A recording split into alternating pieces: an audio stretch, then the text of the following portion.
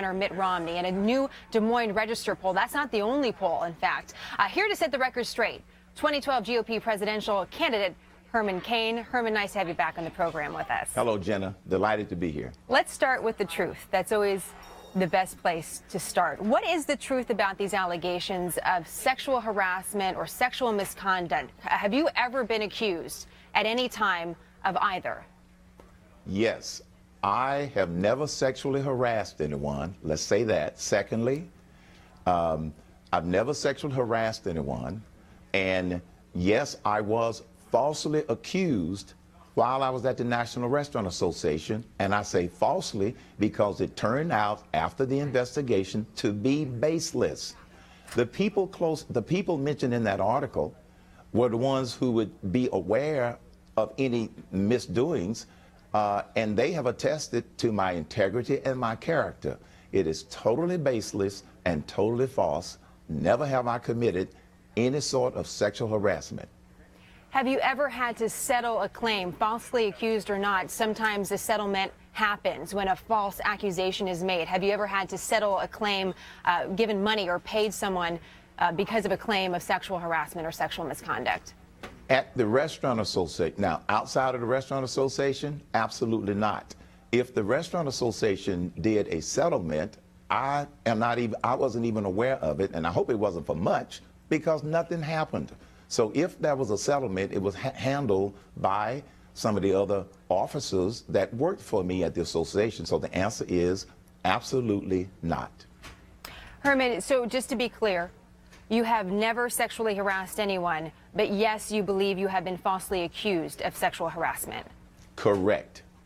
Are we going to hear about any other allegations in the future? Are there more allegations to come like this? Absolutely not. If more allegations come, I assure you, people will simply make them up. I was aware of the false accusation that took place at the Restaurant Association. And then when we were asked for me to comment, they wanted for it to be from 2 anonymous sources. We weren't going to go and chase anonymous sources. But take a look at the end of the article, is what I encourage people to do, and look at the people who have attested to my character and my integrity. What's next as far as this goes? What's the next step for the campaign? Will you be speaking about this further? Do you feel like it needs further explanation? What can we expect from your team as far as handling any more allegations in the future? First of all, as I indicated, the only other allegations will be trumped up allegations. There's nothing else. Secondly, what you can expect from my campaign is for me to stay on message, for us to continue to do the things and execute our strategy in order to win the nomination. Now, obviously, some people are going to be turned off by this cloud that someone wanted to put over my campaign, but a lot of people aren't going to be turned off. We'll just have to wait and see what happens. But let me just say one more time, Jenna, I have never sexually harassed anyone, and absolutely, these are false accusations. Moving on to another report today that came out of the Wisconsin Journal-Sentinel, this one having to do with campaign financing. And I'm skipping around here a little bit, but this, of course, is also important. This report talks about your chief of staff, also your deputy chief of staff, that had a private corporation that the reports say funded different parts of your campaign early on. Now, there's some question about whether or not this private corporation was paid back for some of these expenses. And if they hadn't, that could be a violation of tax law. It could be a violation of campaign law as well. Will we see any amendment to your FEC filings? Will there be any change to some of your financial disclosures in the future? I'm not aware of this report, so my staff has not had time to go through it. And so I'm not aware of it. They're not aware of it. We are going to look at the report and see if there is any validity. So at this point, I can't say that there would be a modification because we don't know at this point whether or not it's true or not. So we'll have to wait until we look at it. We will take a look at it. But at this point, I didn't even know about the report until you brought it up on the show.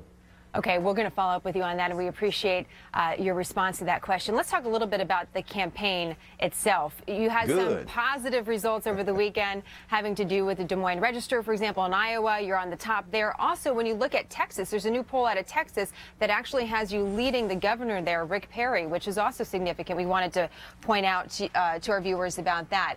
You touched on this a little bit earlier, but because of these reports and because they're so new, I'd just like to ask you how you plan on addressing them on the campaign.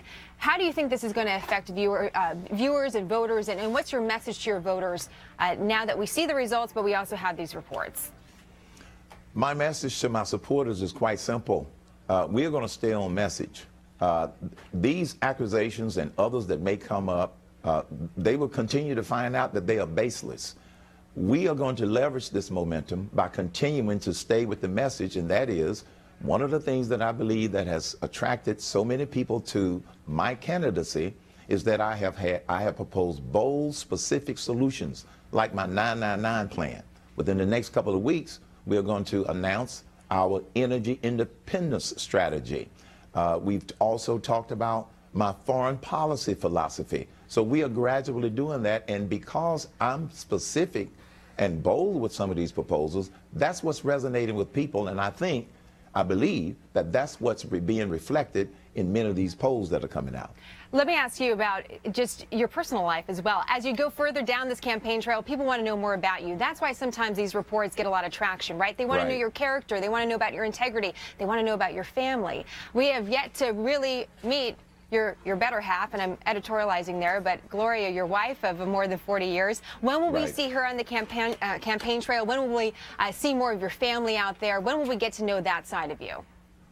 You will meet my wife publicly in an exclusive interview that we are currently planning and anticipating, but you won't see my family out on the campaign trail on a day-to-day basis, and that's because it was a conscious decision, because my adult daughter with her kids, she has a life. My son, he has children, they have a life, and my wife represents that calm and tranquility that I look forward to seeing when I get home.